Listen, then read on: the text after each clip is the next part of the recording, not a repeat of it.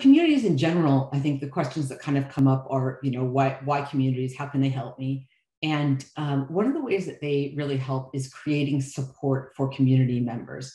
So really, employees need to feel supported in their work. And for new people starting, it's super important to support their onboarding. For existing employees, it's important to enable that knowledge transfer. And for everyone, we want to be able to solve problems collectively and be able to leverage that collective brain power to solve problems. So it helps support problem solving. And, by doing all that, it just helps to increase motivation, because when people feel supported, they feel more motivated.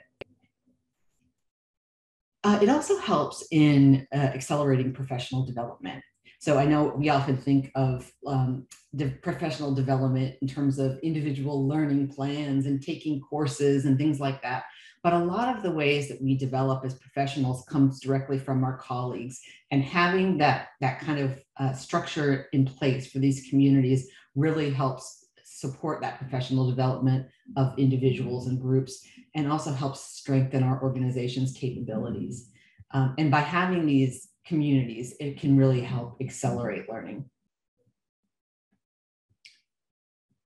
One of the things it can also do is help break down silos. So I mentioned earlier about kind of static organizational structures, and those tend to be very silo forming, that, when you have departments and functions, those tend to serve as silos.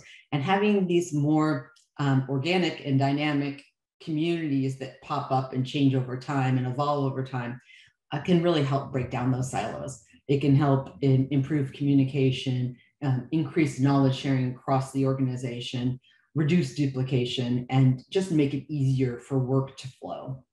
And I think, none of us ever intend to have silos form, but they just naturally do because of the organizations we work in, and having these COPs can really help. There's still challenges in that, and I'll go into those in just a minute. There's still challenges we face with potential for creating new silos, but that's something we're working to address.